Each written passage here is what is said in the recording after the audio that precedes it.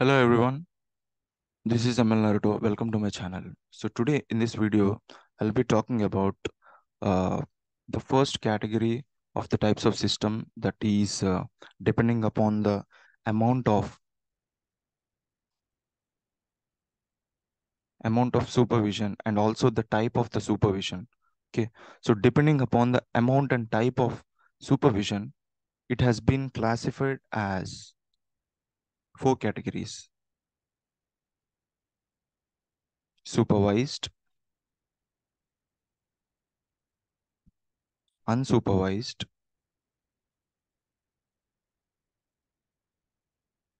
semi-supervised.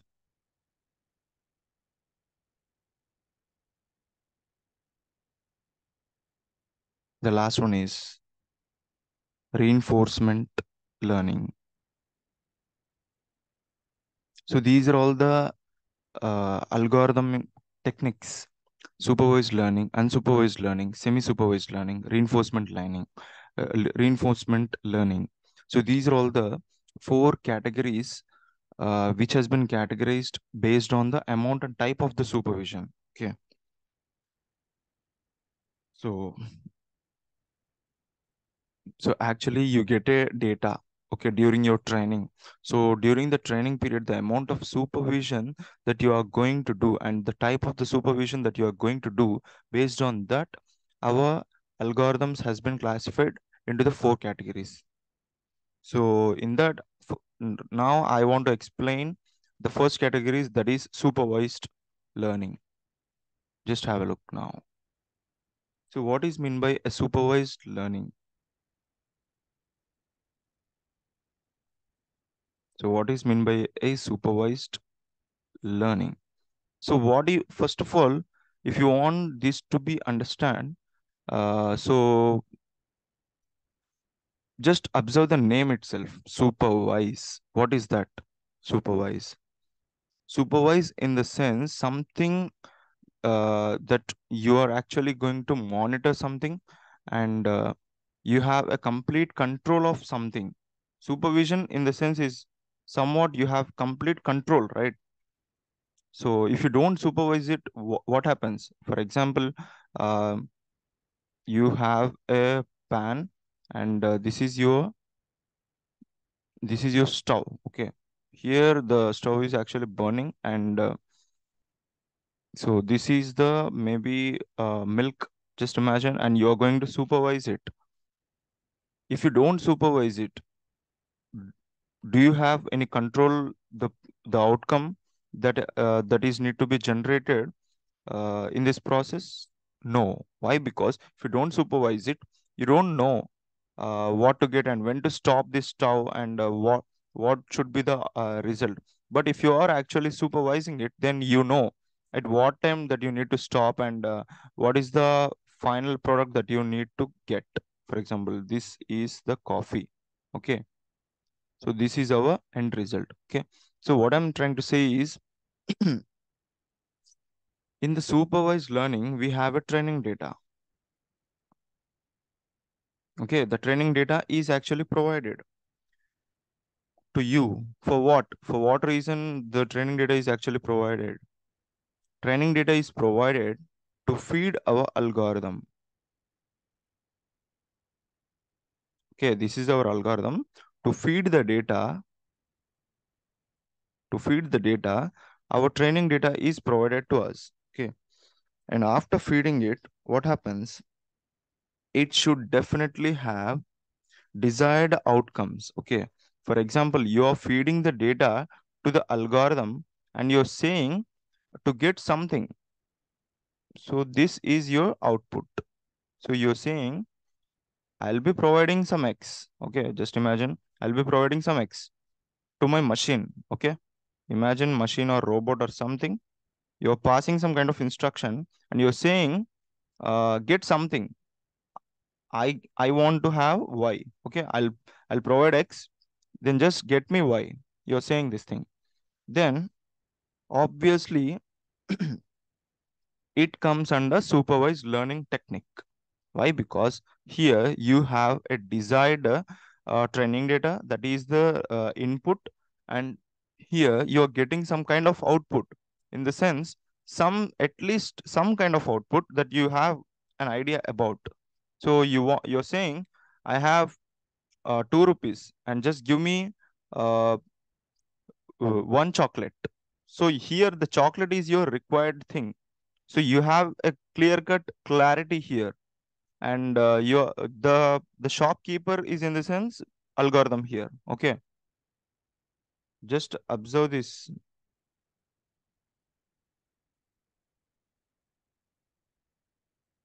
Training data, in the sense, money. Algorithm, in the sense, shopkeeper.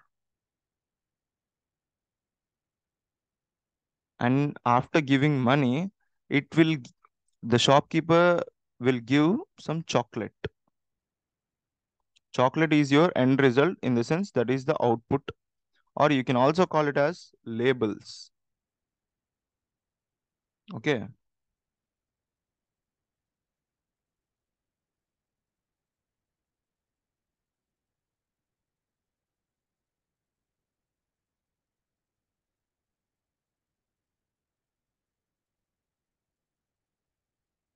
in the sense, I'll make you understand uh, in a more clear manner. For example, see, for example, see, I have 3 columns: serial number, customer name, amount, and chocolate. So these are my 4 columns, in the sense, actually. So these are my 4 columns.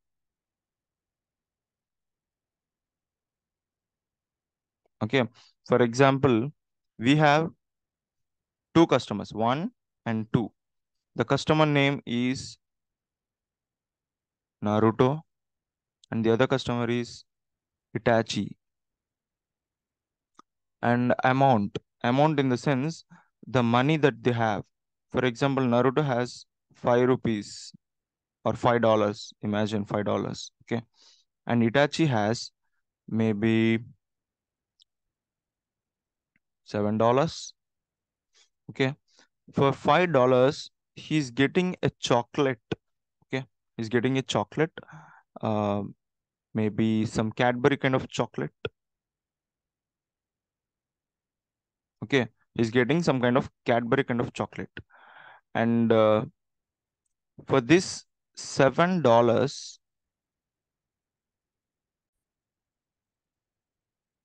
and here Itachi is getting some Tok. Tok is a kind of expensive chocolate Itachi is actually getting. And for Naruto, only Cadbury kind of chocolate is actually he's getting. Okay. So what I'm trying to say is, I have a third person, and this is Madara. Okay. He's having he's having maybe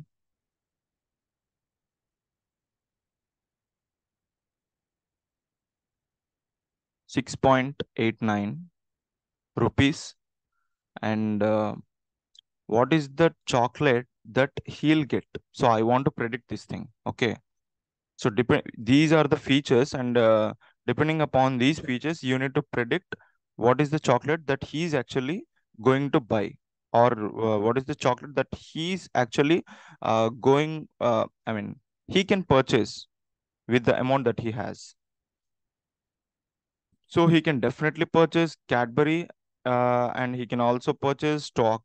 But what I'm trying to say is, uh, what is the maximum amount that he has to buy uh, his desired chocolate? Okay. For example, with this amount, 6.89, he can easily buy Talk chocolate. Okay. He can always buy Cadbury chocolate. So depending upon the amount is a kind of feature here. Okay. Depending upon this feature, we are actually predicting something, in the sense, our data has some kind of labels. So this is our label. Chocolate is nothing but an output variable or the dependent variable. In the sense, our data has this entire data is nothing but our training data. Our training data has some kind of labels. Okay. So this comes under supervised learning algorithm technique. Okay. I'll also show you some other example with which you will have a better clarity. For example, just take the example of spam filter. What is the job of this spam filter? It usually classifies if any new mail comes, whether it belongs to the spam category or the ham category. So it usually predicts it. For example, this is our data. Okay. Here we already in the training set, we already have few kind of mails. Okay.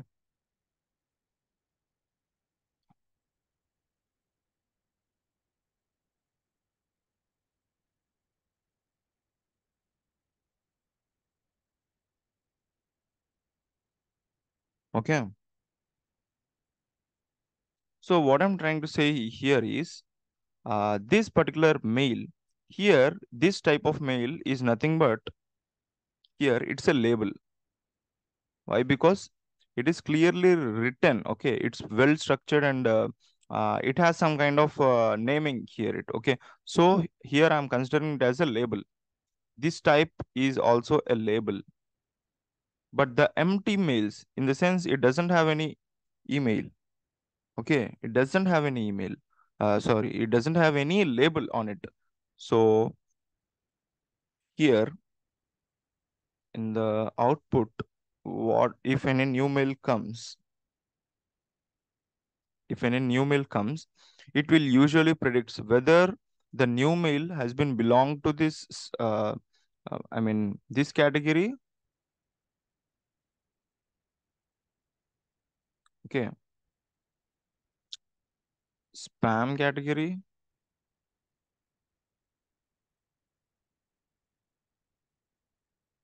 or a ham category. Okay, for better understanding, I'm drawing again. Okay, here it is maybe spam. Here it is maybe ham. Okay, so so likewise, our training data always has some kind of labels. Based on that labels, we usually predict any new instance comes. So this blank mail is nothing but it's a new instance. In the sense, it hasn't been categorized yet. So we need to categorize it with the help of this supervised learning technique. So this new instance should be categorized as spam or either as ham. So this is a perfect example for supervised learning approach. So this particular example, that is to classify any new instance, as spam or ham, is nothing but a kind of technique with the name classification. Okay, so this is nothing but a classification. Whenever a new mail comes, whether it should belong to the spam category or it should belong to the ham category. So whenever it classifies in this kind of way, then that should be called as a classification. Okay. So how does it know that a new mail uh, is usually belonging to a particular category? How does it know? This is usually done by having trained with many examples, emails. Okay. So here you'll be having past data of the all the emails. So these are all the training data. So based on this training data, our spam filter usually does the job. I mean, it usually classifies a new mail based on this huge training data. Okay. So this comes under classification. So that's all for this video, and I'll see you in the next video. I hope you like the content. If you like it, just hit a bit thumbs up. I'll see you in the next video. Take care. Jai Hind.